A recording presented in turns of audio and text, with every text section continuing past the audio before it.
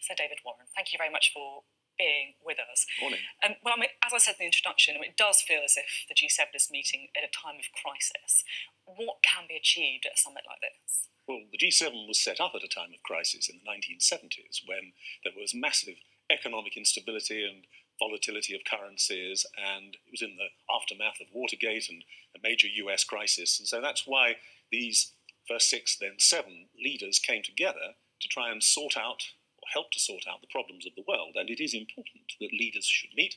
It's important that they should hear from each other directly what their country's interests are and what their concerns are and what the potential solutions to these problems are. So this type of high-level summit diplomacy is crucial, as it has been in the post-war world ever since the days of the 50s and 60s with the nuclear talks between the US and Russia and so on.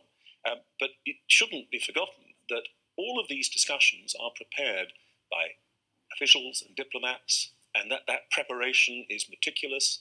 The issues that are being discussed are very detailed and very complex, and these are not necessarily things which can be solved by 2 great leaders talking to each other. So you have got a bit of faith left in diplomacy, which is good news, I suppose. Well, I was a diplomat for 37 years, and so I believe that this is central to the effective management of the world politically and economically. And we can think of examples in our lifetimes, in the case of America and Russia, Reagan and Gorbachev, in the country I know best, Japan, between Reagan and the Japanese Prime Minister of those days, Nakasone, where a rapport between these 2 leaders was crucial to resolving many of the problems. But I don't believe that it should be seen as the immediate solution to problems which are often much, much deeper rooted. I'm interested there with what you're saying about how the rapport between 2 people can be so important, because we've just heard, haven't we, Donald Trump and Boris Johnson saying a few words after their meeting. I mean, they were pretty effusive, really, in their praise. And I think what really struck me as well is not just Donald Trump's praise for Boris Johnson, but perhaps what he was saying between the lines about his relationship with Theresa May. I mean, do you think that these kind of relationships and how the leaders get on can really break through problems? Well, I'm sure the Prime Minister was wise to be effusive in his remarks about President Trump, because it's not clear that President Trump really likes to hear language which isn't effusive.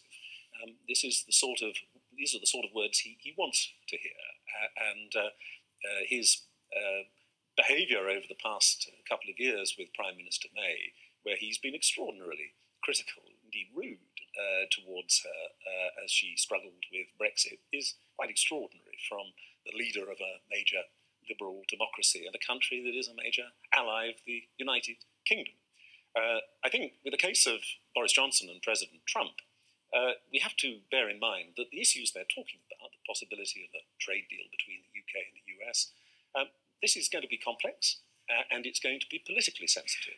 And no matter what the President says about delivering a trade deal, he's going to have to get any trade deal through Congress. And in Congress, he's going to find that there are senators and Congress men and women whose constituents are affected by the trade concessions that he's going to have to make in order to get agreement to the sort of trade deal that both sides want. Already, Nancy Pelosi has said that there's no way in which a trade deal is going to get through Congress if it compromises the Good Friday Agreement and the status of Northern Ireland, which is the backstop issue, which is such a problem for the British government. So Boris Johnson shouldn't count his chickens, is what you're saying? President Trump can't deliver a trade deal.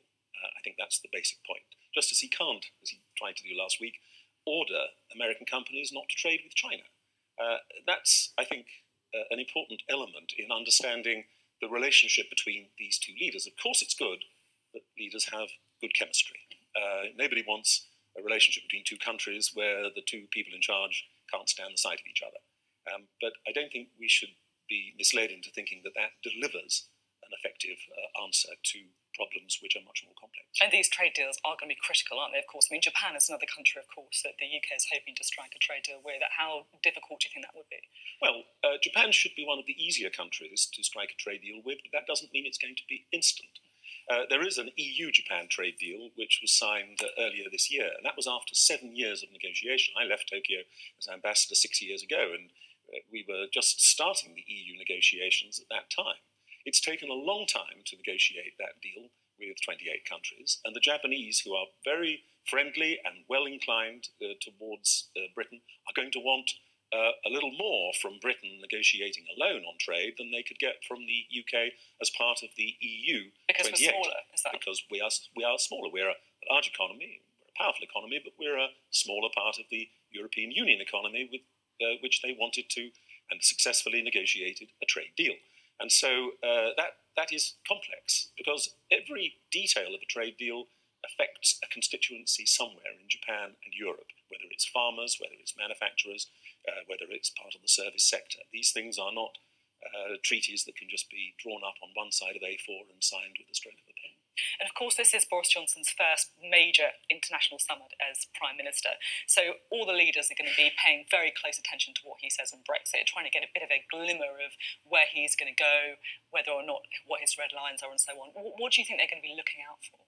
Well, they're going to be looking, as all diplomats look in their daily interactions, for clarity, consistency, and a sense of realism about what can be obtained. The Prime Minister is, in a sense, let's call him the chief diplomat of the United Kingdom at this summit. His responsibility is to promote the interests of this country, just as all of us as diplomats promoted our country's interests throughout our careers. And so the people he's talking to will be looking closely at how clear and consistent he is, how well they understand the objectives that he's outlining, and how realistic that is in terms of his ability to deliver those objectives given the political situation at the moment in the UK.